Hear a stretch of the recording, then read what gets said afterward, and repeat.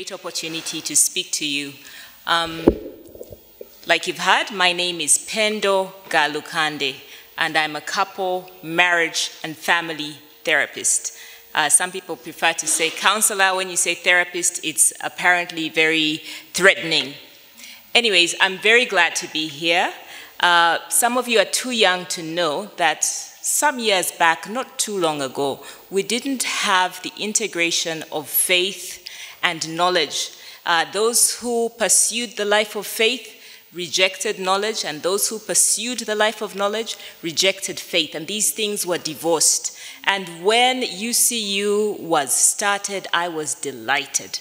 I was delighted because those two things are part of my life, seeking knowledge and seeking God, and we can have faith and reason together. So you're very privileged. You're among the first and few people that get to integrate what you believe and what you will do professionally in the world. So thank you so much, leadership, for having me. I am very, very delighted. I've been invited to speak on the topic dealing with love, starvation, and rejection. And it's no secret that we lost some precious souls in this community not too long ago to love-related romantic relationship entanglements. And we don't want to lose any more young souls. Now, I study intimate relationships. So you study counseling and specialize in intimate relationships and what happens between a man and a woman. And even the Bible says it's a mystery. It is a mystery. But there's some things that God has revealed to us, and it would be really wrong of me to sit here in this country and keep this information to myself. I feel like I have a very urgent message to share about what has been understood about the life of a man and a woman when they love each other. What happens? Why can something so beautiful end up leading to someone taking not only their life, but the life of another person? What is it that turns that thing into something sour and maybe something even dangerous? So I'm going to try and give you an overview. We can't get into too much detail, but it will give you hope. I'm hoping that it's a message of hope, pointing us back to God. So next slide, please. I'm just going to ensure that I stay on track because I can waffle. I'll give us a map so you can hold me accountable. So I've finished the introduction of myself and why we are doing this topic. And then we'll go into scripture, the scripture that Reverend Mariam just read to us. And I'll just highlight a few things of that scripture because I think that God has spoken to any and every situation you will find yourself in. I have 3 fields of study: zoology, management, and psychology, and I haven't found anything that they have discovered that beats God's knowledge. Like when we study management and get to the very top, and then they find this theory, you'll find that there's a parallel in the Bible. This is, again, not to say that you throw away knowledge, but this knowledge in the professions, they expound what's in the Bible. They give you the details so that you can actually make life decisions. So I'll move from scripture and get into the anatomy of love, which is like a little psychology lesson. To be honest, I think psychology should be taught in schools from the time that we are babies, because it so determines how life is going to happen. And so I would like to even encourage the leadership here to consider, just like they've integrated worldview courses for all of you, to integrate some psychology. Everybody needs to have some psychology, understanding how the mind works. And then we'll after sharing the bad news of the anatomy of love, the bad news of how love goes sour, I would like to share some remedies. What can you do? And I thought there was going to be an invitation to have ministry time, but I've been told that is going to happen later. So you know about Wednesday. If you want prayer, you can go to the chaplaincy. There's a ministry team. But also on Wednesdays, you can come here for prayer. And you also have a counseling department that's well equipped, so you can go there.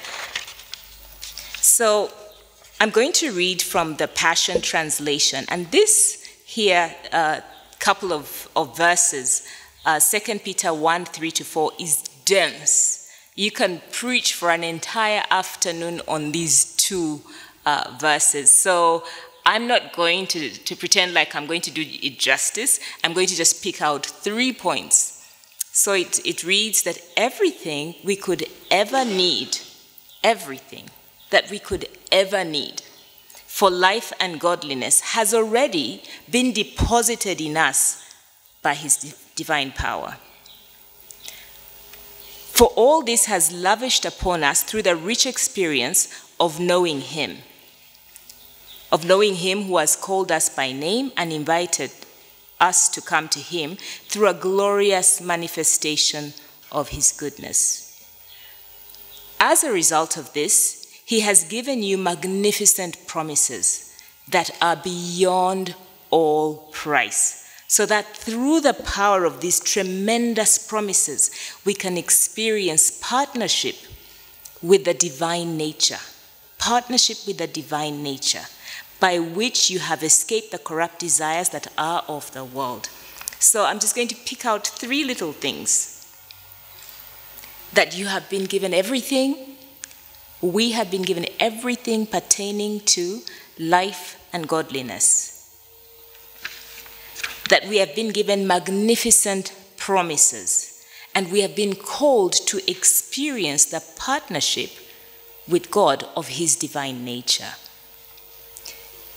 We as Christians are different from those who don't believe, those who think we are only flesh and blood. We actually believe that we are in 2 dimensions, that we are here in a physical world, but we are also alive in a spiritual world. Why is this important? When you have students or human beings that get to a point of taking their lives, that's a very sad thing. I want you to feel that sadness. It's a very sad thing. You get to the point, they've gotten to the point where they think there is no solution. There is no way out. I'm up against the wall. The only thing is to take my life. But this scripture, sorry, you're far ahead of me, whoever is in the control room. This scripture, I'm still on the scripture behind that slide, is telling us that we've been given everything pertaining to life and godliness, and that we have partnership with God in his divine nature. So the choir sang something about the love is too macho, The love is too macho. But the truth is, sometimes we are living divorced from that love. Sometimes we are living separate from that love. We are not experiencing it. We sing about it in chapel, but we don't know how to, it's not our lived experience. I have found that counseling helps people to access the tremendous promises, the blessings, that deposit of divinity that is in you. The truth is, when you come to counseling, I'm not going to put any medicine in you. The psychiatrists do that. I'm not going to, to put anything inside of you. I'm only going to help you access what is already inside of you. And that is why I say psychology is important. So much good is inside of you. So much joy, so much love. But the truth is, we hardly access even a small part. Look at this university. It was an idea in someone's mind. Now, if each one of us chose to fully utilize what is in their minds, imagine how many things could come out. But we only use a tiny, I don't even think 10%, a tiny, tiny part of our brain. But that's not the topic of today. The topic is love, starvation, and rejection. How do we get there? How does the love of a man and a woman come to this? But if you were to take away one thing, just know that Next slide, please. His divine power gives us everything we need. That if you just stop and say, there is a solution. In every moment, you have everything you need. You just need to wake up to that. To wake up to that truth as a Christian, believing Scripture. I have everything I need. A solution is going to come. It's coming my way. Just be patient. I pray that no one that is sitting under my voice today will take their life because of being rejected. Never again. Never, ever, ever again. So, next slide, please. The anatomy of love. I'm going to tell you a little story because humans love stories. And when you tell stories, we retain more. So, this idea, this mystery of love, started by a man called John Bowlby, and he studied children and their mothers. He was born a long time ago, he's British, in an aristocratic family, rich family, where the children don't have a lot of contact time with their parents, and they're raised by a governess. So a governess is responsible for your education, for your balanced diet, for your exercise, you know, all those types of things. I'm sure there are some families that live like that, even here in Uganda. And so he was raised by a governess, but at the age of 7, the governess was sent away, and John Bowlby was sent to boarding school. And he was bereft. It was he'd lost a mother, you know, because when you're little and you've grown up with this person for 7 years, you look at her as a mother.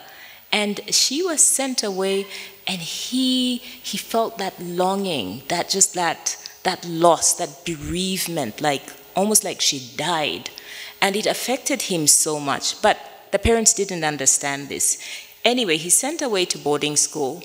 Fast forward, years later, he becomes a medical doctor. Fast forward, he gets into psychology. He becomes a psychoanalyst. And he starts to observe children in British hospitals.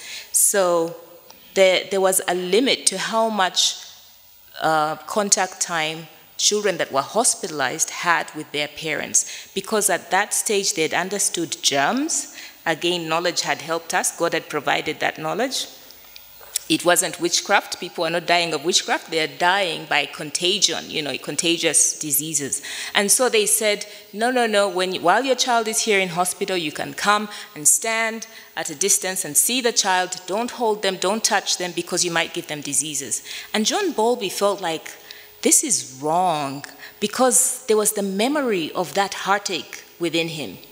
And he started to do studies where he allowed children contact time, and some children were not allowed contact time.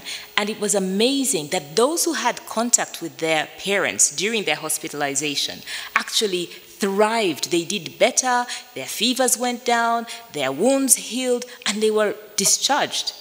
So contrary to the thought that contact would make them sicker, actually contact made them better. And he carried out several studies like that, and while he was working with the World Health Organization, he came up with this attachment theory, which is basically an idea about the invisible bonds that hold us together as humans. We are created needing to bond with another human. So these are the 6 tenets of the initial theory.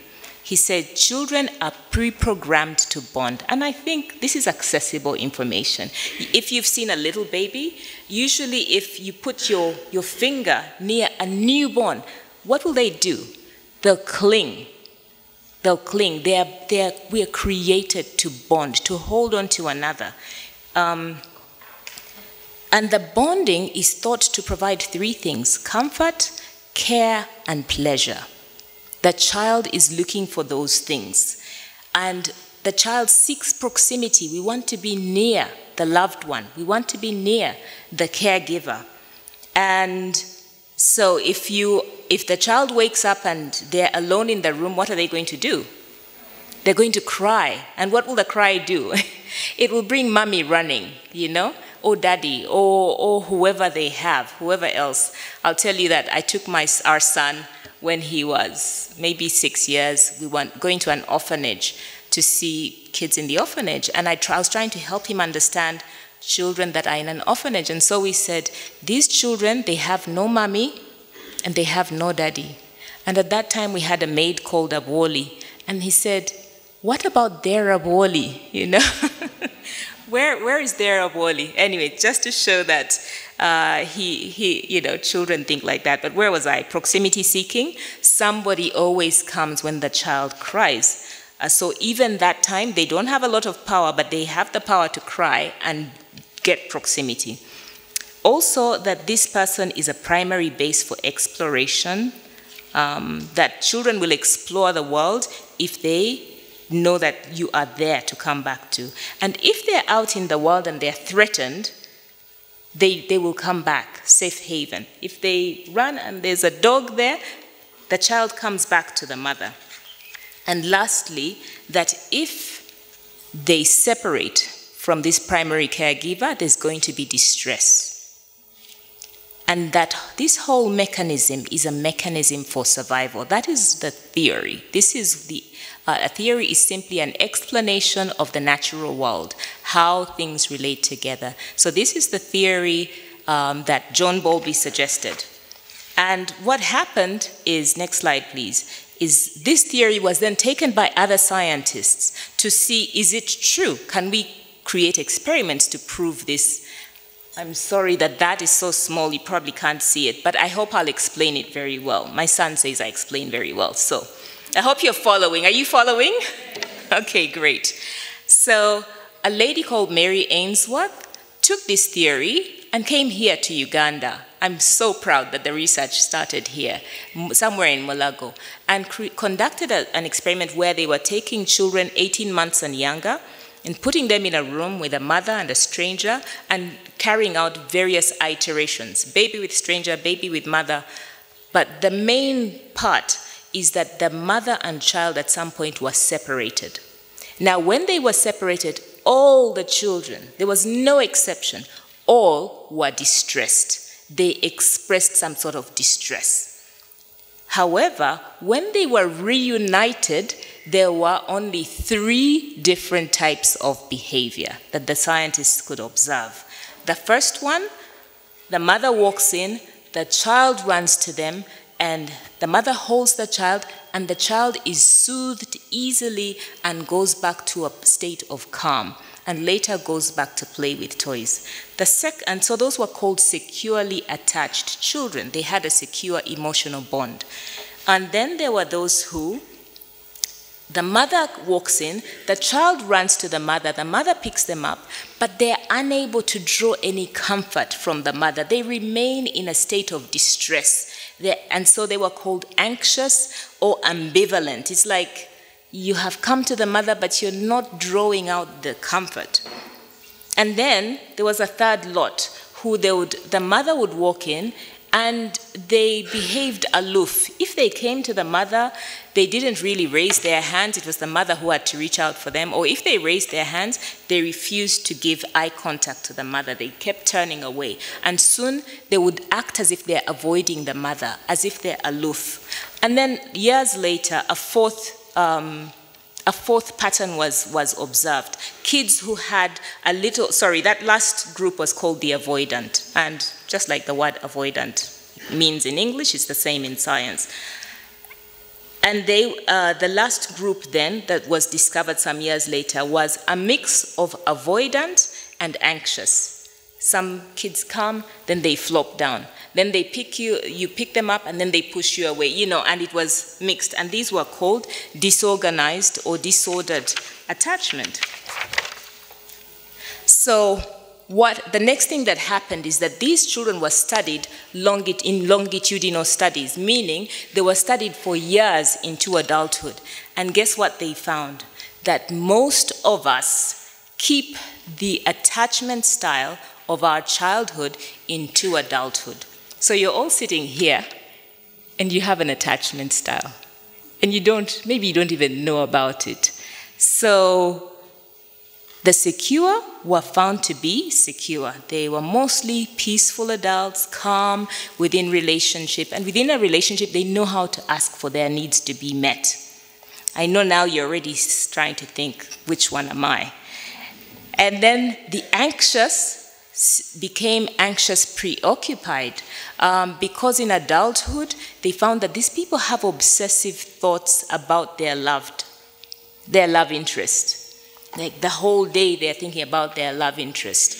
And these tend to exhibit clingy behavior. And when they're asking for their needs to be met, it's more of an angry protest. You didn't call me. You didn't text, you know? Have you seen that behavior before? Yeah, maybe you even exhibit that behavior. It's not your fault. It's not your fault. You probably have an anxious attachment. And then the avoidant are the ones who seem distant, they have difficulty sharing their needs, they're mistrustful, and in adulthood, they're called dismissive avoidant because they tend to dismiss their own emotional experience and also dismiss the emotional experience of another person, and they seem aloof and cold. And lastly, the disorganized attachment are now in adulthood called fearful avoidant because they fear to get involved in relationship, they fear closeness, and the most main feature of this attachment style is that they're hot, cold, and they don't seem to have a strategy of getting their needs met. Let me pause there. It is thought that how you are parented has a lot to do with your attachment style. So it's thought that if you didn't receive consistent emotional nurturing, you may have gotten emotional nurturing but inconsistent. Maybe you got it from one parent and not the other. Or in some cases, the parenting was abusive. Then that's where you get the disorganized attachment. So we come out of childhood with an internal woundedness. It cannot be seen with the naked eye. It's not a wound that you can point at, but it's there. And that's why I'm saying it's very important for a university like this that we have this access to this knowledge. And I'm so grateful for this opportunity because now you will know more when you observe relationships. So the secure person doesn't really have any significant woundedness. They have internal security, a sense of feeling safe in their body and safe with other people. The anxious people have a fear of abandonment. You didn't call me. Are you dead? Are you alive? You know, I didn't know where you were. Anxiety, that is the main marker. Don't laugh. This is a real thing. The avoidant has a fear of being engulfed. Don't call me, I'll call you. Huh? Fear of being engulfed by a relationship. But even underlying this, it masks a fear of abandonment. So all the different styles have a fear of abandonment, but the fear of abandonment in the avoidance is not so prominent. It doesn't show up easily. And then the disorganized people fear closeness and fear being trapped in a relationship, but they also fear rejection. Remember we talked about rejection? That there's some instability inside and they fear rejection. Rejection is a no-no because they've gone through some trauma in childhood, and when you say, no, you can't be my boyfriend, no, not now, I want to focus on my studies, they receive a totally different message. It is life or death, you know, I am being left to die. Because in our brains, attachment is coded as a matter of life and death. I can't get into that, but Simba Wakati. I've written a book called Demystifying the Drama of Marriage. It's over there, it's 40,000 shillings, and it has more detail on this. So I'm giving you an overview, but there's more that you can find out. Now in conflict, it's really important that I highlight this, even as I see our time is going. In conflict, the secure people can deal with difficult issues without losing composure. They can talk about difficult things. The anxious people can be aggressive and hostile. The avoidant tend to put walls up, leave it alone. They may not talk about the issue. The disorganized can be self-harming and or abusive. So if you've seen self-harm, suicidality around that, most likely it is a disorganized attachment. Most likely it's a fearful, avoidant attachment. Now, in addition to these insecure attachment styles, the 3 insecure attachment styles, the anxious, the avoidant, and the fearful avoidant, there are a section of us that become addicted to love. Addicted to love and sex, but I'm not going to talk about sex for now. Addicted to love. And they're symptoms of love addiction. The symptom, one of the biggest symptoms, is an unhealthy fixation with the partner. So that there are these obsessive compulsive behaviors. You're stalking the person. What are they doing now? Are they on WhatsApp? When did they last check their WhatsApp? How come they haven't replied my text? A fixation, an obsession. Those are signs of some degree of unhealthy love relationship. They become depressed and obsessed with their love interest when their advances are not reciprocated. It becomes a huge problem. They find it very difficult to leave unhealthy or toxic relationships. And they may make poor decisions because of emotions that they have towards their partner. They may quit their job easily, cut an exam, cut a class because they needed to go and check on their loved one, or that type of thing. So as friend groups, as a community, I think that we should make partnerships right now in this, when we are still sober, to say that, hey, if you see me going off the rails, please tell me, you know. As a friend group, you sit down and say, look, let's agree that if one of us gets into a toxic relationship, that we are going to be able to point that out early so that a person can get themselves out or get help, can go to counseling or go to chaplaincy or go to someone to help. So these are red flags. Again, let me just highlight them. If you see an unhealthy fixation, if you see depression combined with that obsession, if you find a person is in a toxic relationship, they're being controlled, there's nothing good coming out, and they're not leaving, and also if you find they're making erratic decisions, those are red flags. Please tell somebody else. But also for suicidality, and Suicide Month is coming up, and I hope there'll be a chance for you guys to look at the signs of suicide. It's very important that someone gets to know, and if possible, the person is hospitalized, taken into inpatient care. So what are the remedies, very quickly? The first remedy is acknowledging. Acknowledge your woundedness. We're here laughing, but the truth is, each one of us has some degree of brokenness. There is no one who comes out of childhood perfect, with perfect security. We all have some degree of security and some degree of insecurity.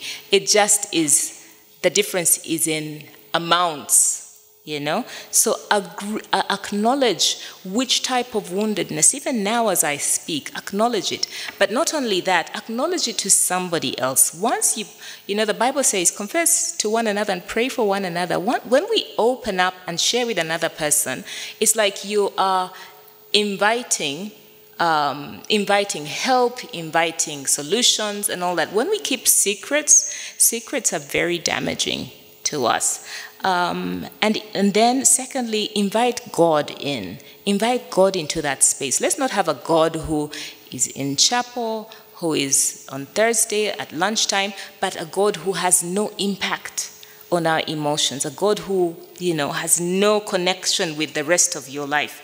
Thirdly, let's grow knowledge. Let us grow our knowledge. Even in that scripture, it talks about accessing these divine promises through knowledge. You know, so grow knowledge. Read my book. Read other books. Get onto, you know, the internet. There's a lot of good stuff there. Grow your knowledge about your insecure attachment. Fourthly, I would say seek therapy. You guys have therapists here. I believe it's free of charge. Please do not waste the opportunity. Each one of us can benefit from some therapy to heal those wounds. And lastly, I'd just like to bring us back to our scripture. Everything we could ever need for life and godliness has already been deposited in us by his divine power. I want to remind you, it is so easy to forget that we live in a spiritual dimension as well as the physical. I want to remind you that the God we serve, the God we love, is a God of healing. Look, the ozone layer, I hear, repairs itself. When you get a cut, in a few days, you find that it heals. If the body can heal itself, how much more the emotions? How much more the mind? God has created us in a way that we heal. Counseling is going to help you some. Prayer is going to help you some. Hanging out with good friends, not toxic friends, is going to help you some. So these are all things that God has provided. He's provided everything we need for life and godliness, has already been deposited inside of us. So that's my encouragement to you. Thank you very much.